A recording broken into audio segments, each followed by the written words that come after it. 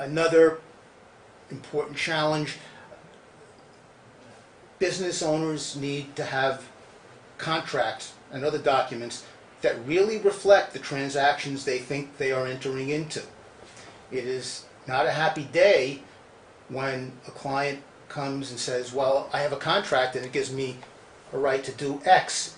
And when you read the contract, it's not easy sometimes to break the news to the client that the contract doesn't say what the client thought it said. And some of this comes from just the press of business and not being willing to stop and really focus on what the document says and how important it might be. You know, we all say that the best contract is the one that it gets put in a drawer and is never read again. But if this happens to be the contract that gets dusted off one day, you'd like to be confident that it says what you think it says.